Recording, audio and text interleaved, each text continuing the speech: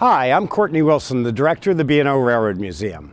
Welcome to The War Came by Train, a 150th anniversary exhibit of the railroad in the American Civil War. We have a very special guest today, Dan Toomey. Dan is the author of more than a dozen works on the American Civil War in the Mid-Atlantic region, and he's serving as the guest curator of our exhibit, The War Came by Train.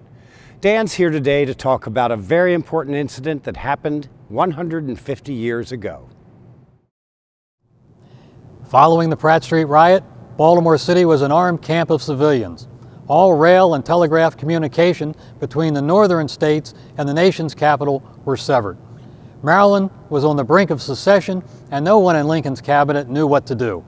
The only symbol of federal authority was the American flag flying over Fort McHenry.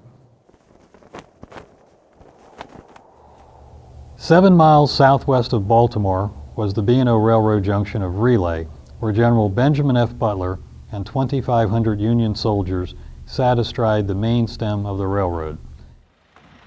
Knowing he couldn't enter the city of Baltimore, Butler put his Union troops on a steamboat to Annapolis, Maryland, repairing railroad bridges along the way, and brought them into Maryland below the city. The site of perhaps the most important railroad bridge in the country during the first 3 months of the war, Relay Station had been chosen as the junction for the Washington branch in 1832. 2 years later, a 612-foot stone arch bridge had been built to carry the first ever railroad service to the nation's capital over the Patapsco River. It remained the only direct rail link from Washington to the north and west until after the Civil War. In May of 1861, General Benjamin F. Butler occupied Relay with 2 regiments and a battery of artillery. He immediately planted 2 guns on the southern side of the river and erected a sandbag battery facing west on the B&O's main line toward Ellicott Mills. His mission was twofold. First, to block any advance on Baltimore by the Confederate Army that was then forming at Harper's Ferry, and second, to protect the bridge and communication with the White House. Having accomplished his mission, General Butler then turned his attention towards the Union occupation of Baltimore City. Without consulting his superiors in Washington, he arranged for a special train to move a portion of his force to Baltimore.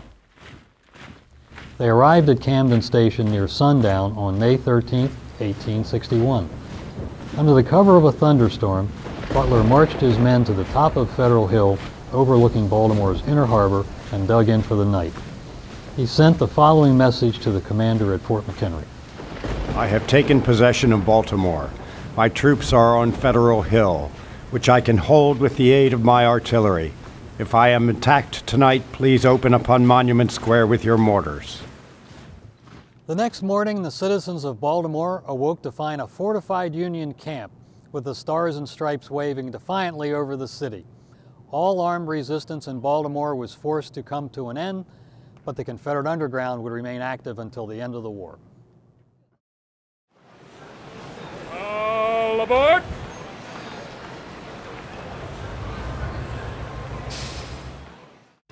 Thomas the Tank Engine's visiting B&O Railroad Museum April 29th, May 1st, and May 6th through 8th with a trainload of family fun. Kids of all ages can enjoy a ride with Thomas the Tank Engine and meet Sir Topham Hatt. There'll be storytelling, live entertainment, and much, much more.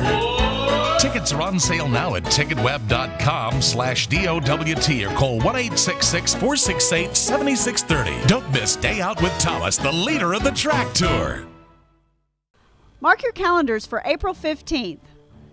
Opening of the museum's signature exhibition, The War Came by Train, commemorating the 150th anniversary of the railroad during the American Civil War. A major component of the exhibition, The War Came by Train, will be presented at the Ellicott City Station. Focusing on the effects of the Civil War in a small-town railroad station, living historians and exhibits highlight divided loyalties in Maryland.